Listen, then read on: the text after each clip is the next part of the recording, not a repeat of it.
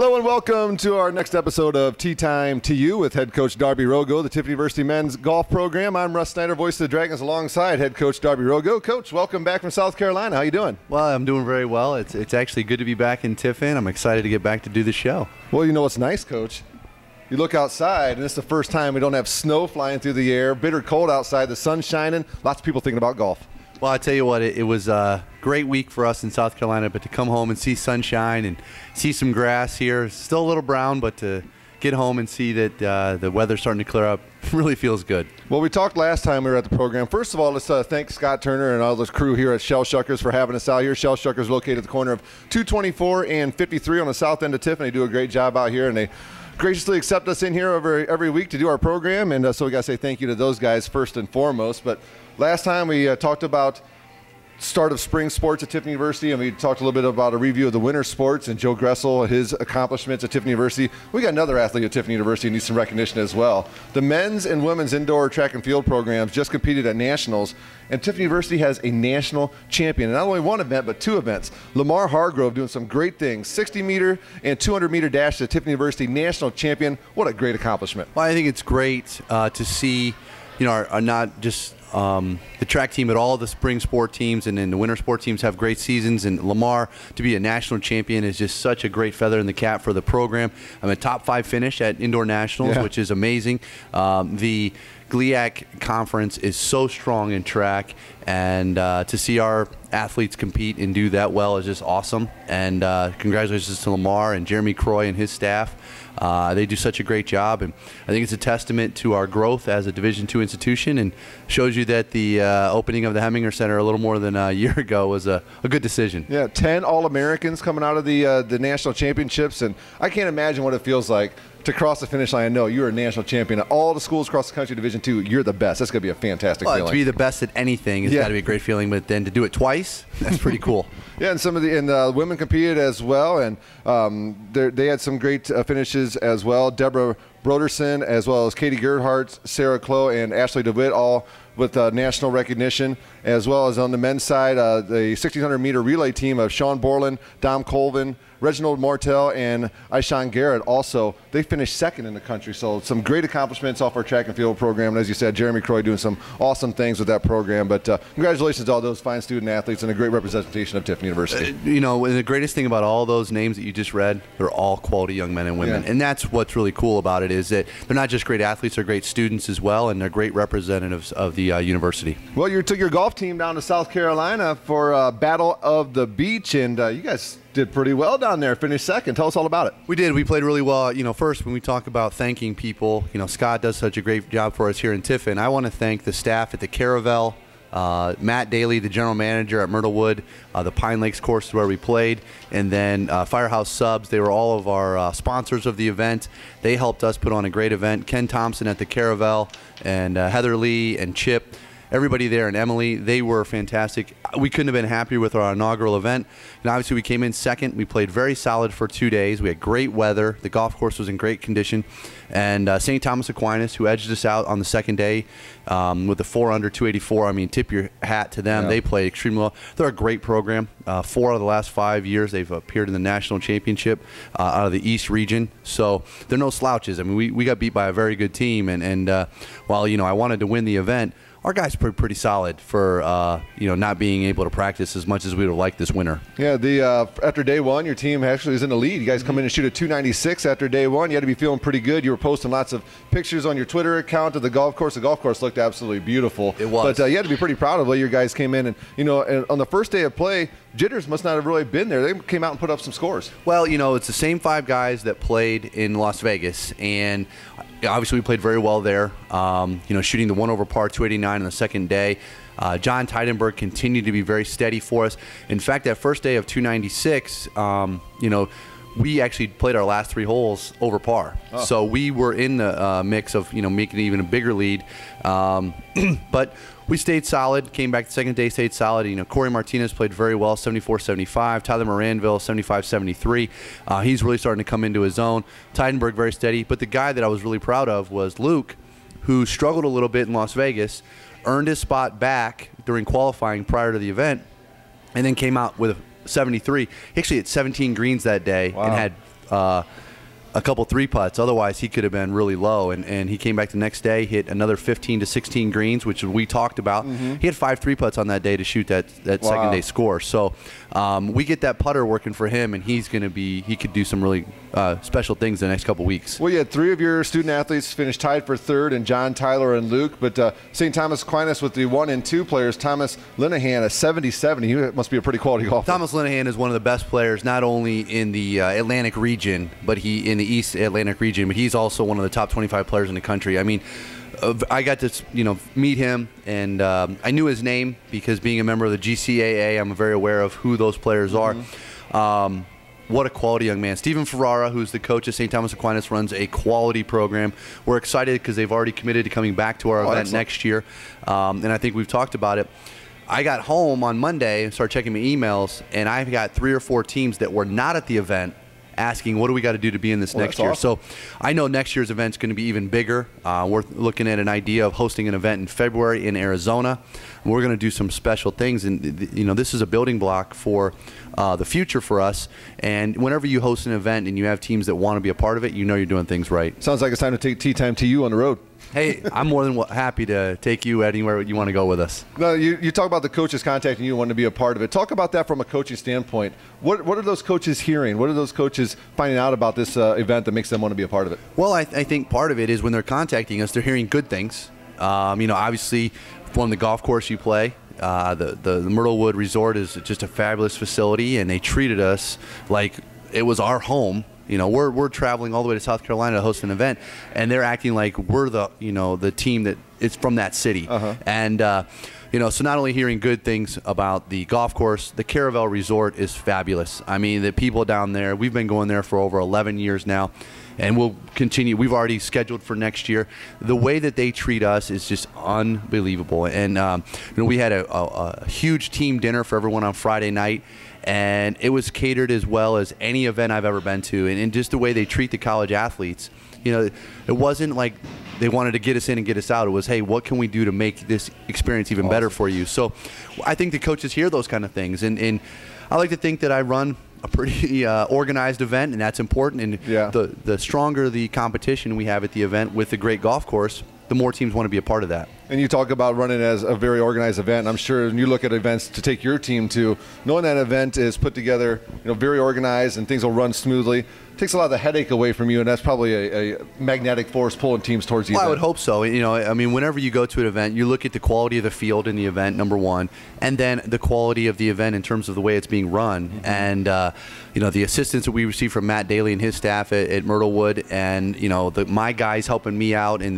doing the little things like having sponsorship banners and having sponsors in general, and getting organizations from the community involved. It kind of hypes it up a little bit, and as a coach, I want to take my guys to events that they feel like, oh, I feel special. It's why we go to Las Vegas, because Troy Halterman at UMSL runs such a great event. It's why we go to the Brickyard. It's a quality field. Brent Nicholson at Indy runs a great event. I want our guys to remember those experiences, and when we get to be the host, I want to do the same thing for the other teams. Yeah, well, St. Thomas Aquinas only got you by 7 strokes overall, and you talk about playing those last 3 holes, over par. I'm sure there's you can probably vision 7 strokes a year that your kids could have without a doubt. We talked about it after the round. Is where could we have saved a shot here or there? And our guys had their heads down a little bit. And I said, first of all, there's no reason to hang your head. We put together 2 solid days. Number one, and it's still March. Number two, it took a 4-under par 284 to beat us. Tip of the cap to those guys. To go out and go 70, 71, 71, 72 as they're counting scores. We didn't play bad. We didn't give it away. But we do have some areas we can work on. I said I would rather know right now there's a couple things we can work on, whether it be 3 putts or getting up and down, and have a month to prepare for postseason than to peak right now. Yeah.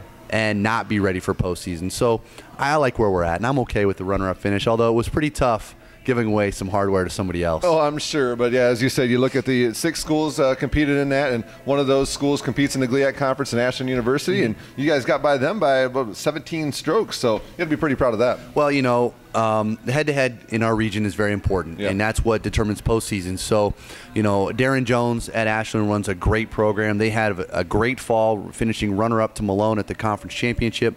He's, I think, the last 6 years has had an individual or a team make the super regional. So he's done a great job there. So anytime you can pick up a head-to-head against a quality program in the region, it's a win for us. Well, next up for your kids is the Great Lakes Midwest Regional. Is that what's coming up next for you guys? Or is No, that is. We play first weekend in April. I think it's the 5th and the 6th down in Batavia, Ohio, which is just outside of Cincinnati. It's our first Great Lakes Regional.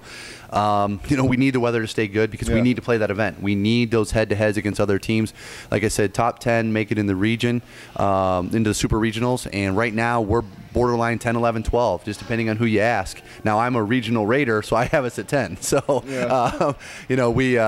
we really need to get those head-to-heads because there's a couple teams we have one loss differential to that if we beat them there and then we can beat them in Indianapolis, we'll lock up that last spot very easily. So what would happen if that event were to be a weather affected and you guys weren't able to do that? Is there ways you can make up those head-to-heads? Well, that's something that, I talked with Blake DeBrain, who is our women's coach, and I'm looking forward to having him on the show today.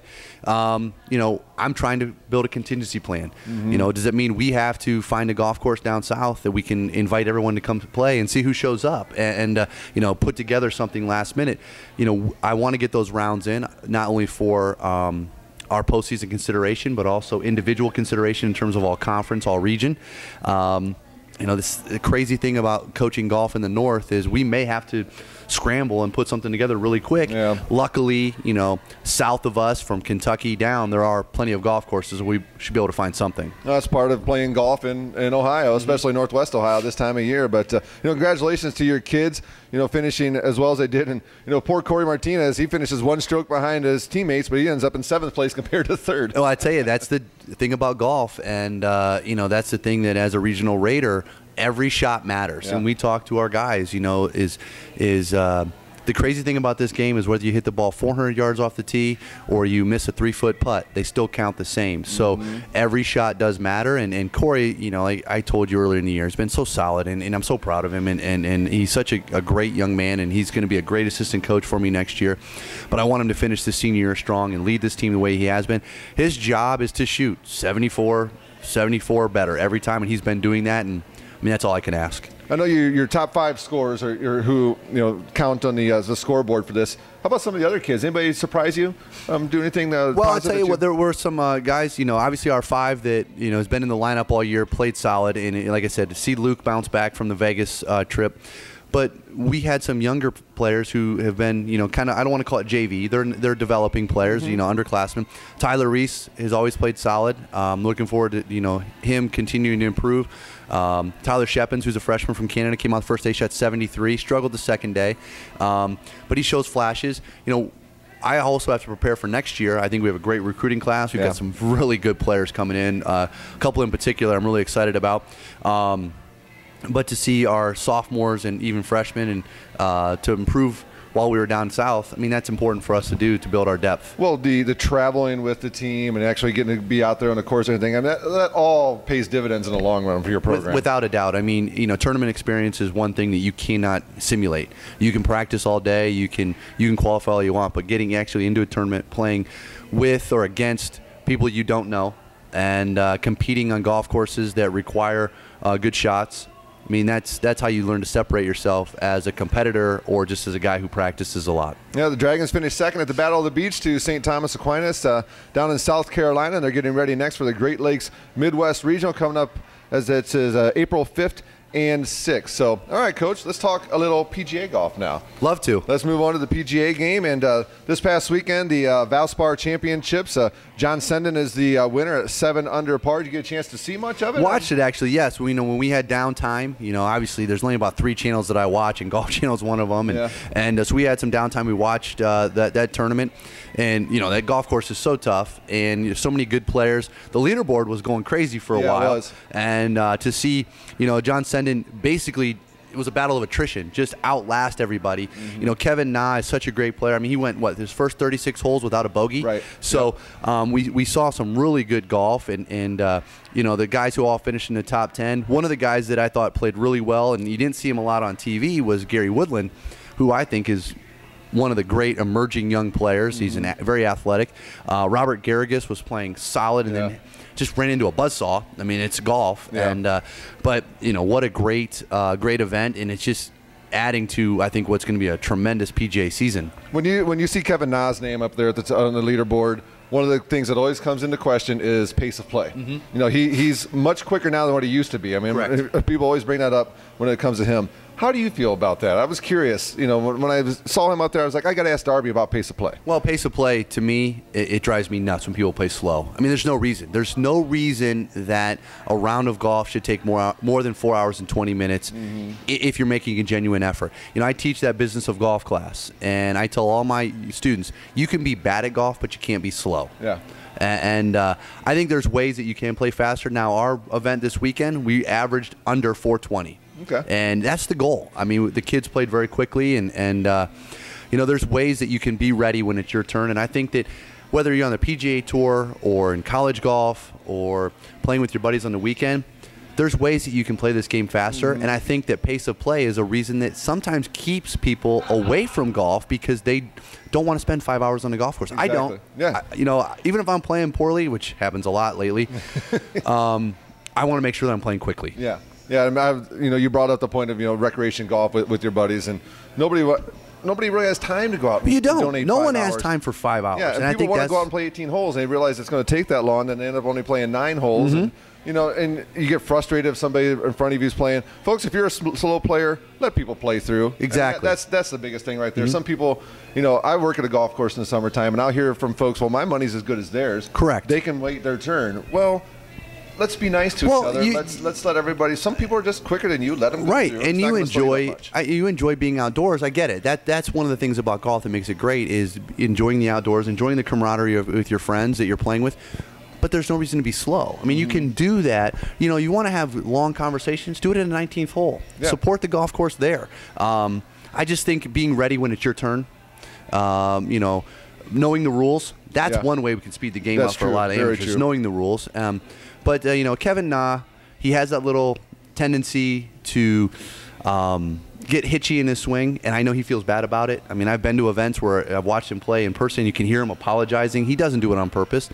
But the PGA Tour does have a timing system, and that keeps those guys moving. They're talking about some new penalties that may come into play with slow play as well. Well, next tournament on the PGA Tour, the 20th and 23rd, 20th through the 23rd, the Arnold Palmer Invitation, presented by MasterCard at Bay Hill Course, and that's in Orlando, Florida, and that's always one of the favorite courses on the PGA Tour for the players. Well, you know, first of all, Arnold Palmer hosts it. Yeah. If he invites you, you go. I mean, you better be it's going to be a great event. We talked about, you know, trying to attract college teams to our event.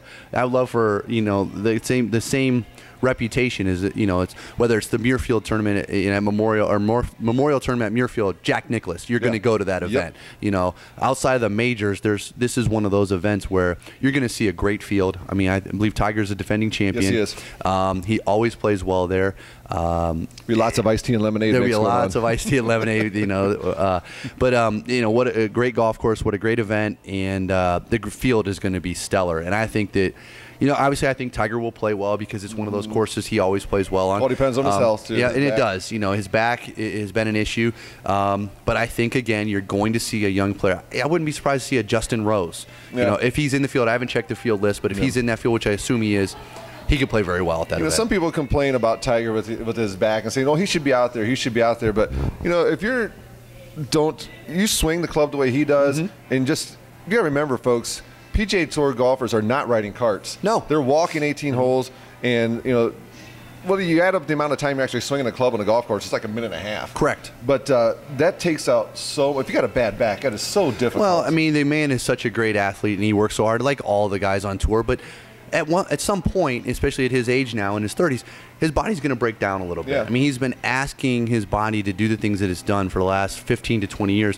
You're going to have injuries. I mean, it's not just golf. We see it in football. Yeah. We see it in basketball. We see it in baseball. That, you know, there's a point, even if you're one of the best in the world, your body still breaks down. And you know, Tiger's injuries are obviously more newsworthy than others. Sure. But, you know, I remember when you know, Phil had trouble with his, you know, his health, and you know, Hunter Mahan has had trouble with his health, but Tiger is more newsworthy, and so you hear about it more. But there's a lot of guys out there that are dealing with little injuries, and you know, the back and the knees, which are the two areas that Tiger's been injured the most. Those are two areas you don't mess with. Exactly. You can't. You know, you can't do it. And so, you know, it's one thing if you know, your neck is a little sore, your ankles are a little sore, but when it's your back and your knees, you know, try to make a golf swing at 115 miles an hour with a bad back. It's not happening. And the purses can be as big as they want to be, but you ask any golfer on the PGA Tour, it's about the majors. Well, it's about the majors, and it's about longevity as well. Yep. You don't want to be a guy who just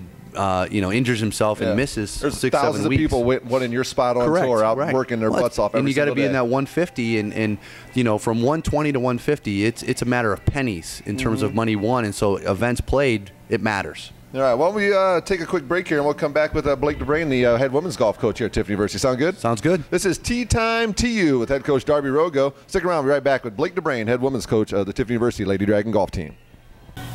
All right, welcome back to the show. Russ is taking a little break, and I'm going to interview my main man here, Blake DeBrain, the women's golf coach here at Tiffin University. Blake, how are you? I'm doing well, thanks. How are you? I know that you had a great week in Myrtle Beach with us, and your girls did a great job this week. Anything you'd like to tell us about the team right now? Oh, Myrtle Beach was amazing. The weather was great. I think the girls had an absolutely wonderful time. Getting to be out on the golf course, seeing grass, so that always helps. Being tough up in Northwest Ohio, having all the snow, so being down there was great. The girls had a great practice session. I think we learned a lot we took away from the week, and we're looking forward to this weekend. Yeah, that's right. This weekend you travel where again? We're headed down to Perry Park for one of our regionals, start off the spring with a tough field, and I think we're looking forward to it. Good. Now, some of the teams in the field, they'll be from your region. Obviously, you know who will be there. Tell us about the teams in the event. Teams in the event, we'll be seeing a lot of teams in our region: Grand Valley, Findlay, Ashland, ODU, I believe Indianapolis will be down there, Lewis, Bellarmine. So it's extremely tough field. We're ready, I think. Good. Now, I know that most people don't know this about the women's golf side of things. I've looked at the top 25 rankings. Within your region alone, I believe there's at least 7 or 8 teams ranked in the top 25 are receiving votes. Definitely. Our region and our conference is extremely strong. I know I've looked it up. We have 3 or 4 teams from the GLIAC conference go to nationals every year. So we play an extremely tough schedule every week, and I think it's the best fit for the girls. I know we're only getting better every week. Right. I know that you've brought in some good freshmen, and let's talk a little bit about some of the girls on the team. Sure. Freshman coming in, Sophie Bourne currently is one of our top freshmen. She's played in every tournament in the fall, and I expect her to continue to play every tournament in the spring. We have Hannah Hunt stepping into the lineup this week. She's proved herself down in Myrtle Beach, and she's ready for the start. She's improved a lot in the fall, and I expect her to do well this weekend. Good. I know that you've been working very hard with the girls. What would you say is your identity as a team? I think our identity as a team is where I want it to be is the short game. I think we need to be spot on when it comes to chipping, putting, and as we've spoken in the past, being from 150 in. I think that's a vital point we need to be the strongest at, and that's where I want our identity to be. Well, I know you're doing a great job with the ladies, and I'm proud to have you as part of our staff, and I wish you the best of luck this weekend. I know you guys are going to do very well, and I know you're going to have a really strong spring. Thank you very much, and I look forward to the spring, and all the best with you, and look forward to seeing you in the postseason. Well, I hope so as well, buddy. All right, we'll be right back. We'll bring Russ back in, and we'll answer your golf questions. Well, it's great to be able to bring Blake DeBrain on, head women's golf coach here at Tiffin University. I don't know if a lot of folks know, but he actually played for you. Blake did play for me, and I'll tell you what, and this is no disrespect to anyone who's in our program. You know, I've done this for 15 years. He is arguably one of the top 3 players that I've ever had play for me. And, you know, for him, he only played 2 years. He was a transfer. He's just phenomenal. And he does such a great job with the ladies, and I'm so proud of the effort. You know, in his first year, recruiting-wise, he is just killing it. Like you said, you convinced a girl from Florida to come up here and play golf in Northwest Ohio. He just signed another girl while we were on break. I mean, he is just getting after it, and he's doing a great job. I mean, we've had some good coaches here in the past, and we've had some great players, but I think he, is one of the better ones that we've ever hired for the women's job. And I mean, just this fall alone, he helped the girls go 20 shots better than the year before. So nuts. I'd love to see what they're going to do this spring, and I know the next couple of years are going to be really exciting with him. This year I've got to know Blake a lot more than I had in the last couple of years, and he just basically seems like just a good dude. Oh, he's a good guy. He's one of the best young men you'll ever meet. All He's right. great, quality young man. Now's the point in the program where Coach Rogo is going to answer your golf questions. You can follow us on Twitter. What's your Twitter handle? Well, there's two. There's at @DRogues, and you can just find that by typing my name into Twitter, or the at TU Golf. It's at TU Golf, and that's one where we do a lot of the updates for the golf program itself. Yeah, and you can also find me at Tiffin_Russell, and then you can follow us on Facebook as well to post your questions, and we'll get those questions out here. Coach Rogo will answer them, and here comes our first question from Ron. He wants to know, putting for me early in the year is always very difficult. Do you have some putting drills or early in the season to try to get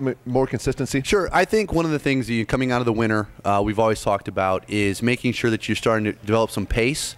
A good drill, we just call it the ladder drill. You get on the putting green and take 5 or 6 tees and line them up about 5 feet apart, starting at 5 feet to 10 feet to 15 to 20 and so on and so forth. Don't even worry about a cup right now. Yeah. Just worry about getting some pace and getting your feel back. I mean, a putting is a lot of feel. It's what I always tell our players, let your hands feel what your eyes see. Getting that feel of a good pendulum stroke. Obviously, just like the golf swing itself, making sure you're on balance, making sure you have good posture, making sure your setup is solid. So you're making a good back and through putting stroke. But just the tee drill where you can learn to hit a 5-foot putt and then roll it out to 10 feet and 15 and start to get a feel for the pace of the greens and letting your hands get used to making that stroke again. And then when you're done with that, just go to 5 feet and just see how many you can make in a row. Yeah. And just work on getting the ball in the back of the cup and getting the feel back. Another good drill that we like to use, and this is a competitive drill, we call it birdie, par, birdie, par, birdie, par. You set up 2 tees opposite sides of each other on the hole about 5 feet. On the left side, you're putting for birdie, par, birdie. If you make the putt, you go to -1 when it's a birdie chance. If you miss it, you make a par. If you miss the par putt, it's a bogey. And then you go to the other side, and it's putting for par, putting for birdie, putting for par. And your goal is to try to go to 11 under. And that's a deep number, and 5-footer consistently making those, it really will help you lower your scores. And people will go to the putting green when they're waiting, for the first tee at their local golf course, and you'll see guys out there trying to stroke 15, 20-foot putts. Mm-hmm. Those putts, you don't need to make those all the time. You need to get them close. Those 5-foot putts that you miss, those are the ones that run your score up. The 3 to 5 footers. I watch a lot of amateurs. That's the difference between making bogey, double bogey. Sure. That's between double bogey and triple bogey. And I hate to say it, but most amateurs don't get up and down 50% of the time. Why is that? Because you're a bad putter or a bad chipper? It's probably a combination of the two. Mm-hmm. But if you're you chip the ball okay, and you're getting within 5 feet every time, how many of those are you actually converting? Yep.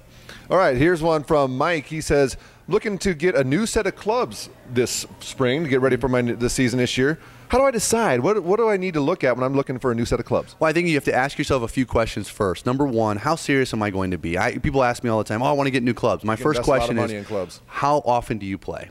If you're only playing 4 or 5 times over the summer, in reality, you're playing less than 10 times over the summer, get a used set of clubs. Don't go out and spend $1,000 on clubs. Mm-hmm. If you're saying, I want to make a commitment to this, I want to lower my handicap, I'm going to play 15 to 20 to 30 times this summer, you know what? Then go get fit.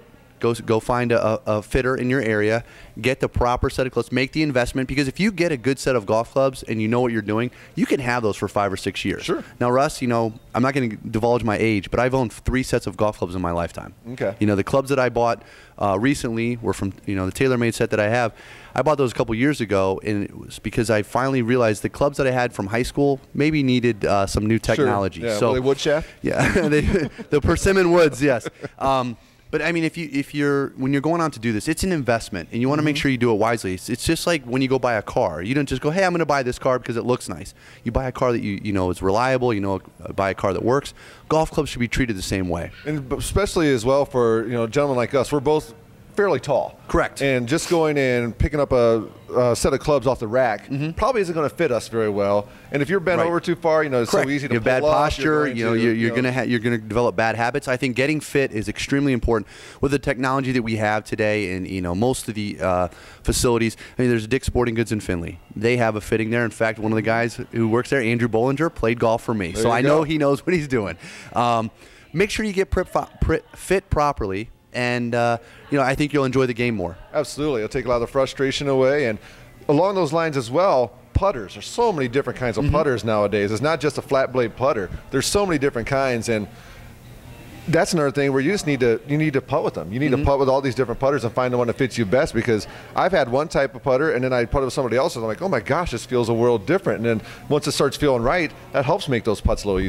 I mean, you've got to like what the clubs you're looking down on. You've got to feel comfortable with them in your hands. But as far as putters are concerned, I've always said, when you buy a putter, it doesn't work. So just rent as many as you can. Borrow as many from your friends as you can. Absolutely. Well, anything else, Coach, before we wrap up our program for this week? Just once again want to thank Scott Turner and everybody here at Shell Shuckers, with just letting us do this. It's such a pleasure to sit down with you and talk about my program and talk about Tiffin University Athletics, and I just look forward to doing this again next week. Reach out to us if you have some more questions for Coach Rogo to answer during the program. Also, if you have a municipal course that you think that we would love to see, let us know about it as well, because hopefully this summer we're going to be getting out to as many courses in the Tiffin area and beyond that we can, and feature those courses. Let some of you folks see some courses maybe you aren't familiar with, go out and play their signature hole, talk to some of the management at the course, and help promote local golf in the Tiffin area, because the more people playing golf, the better it is for us, because that's more people want to hear what we're talking about. That's right. All right. Well, thanks to the staff here at Shell Shuckers, as Darby said, and until next week, this has been Tea Time to You with head coach Darby Rogo. I'm Russ Snyder, voice of the Dragon, saying thank you so much.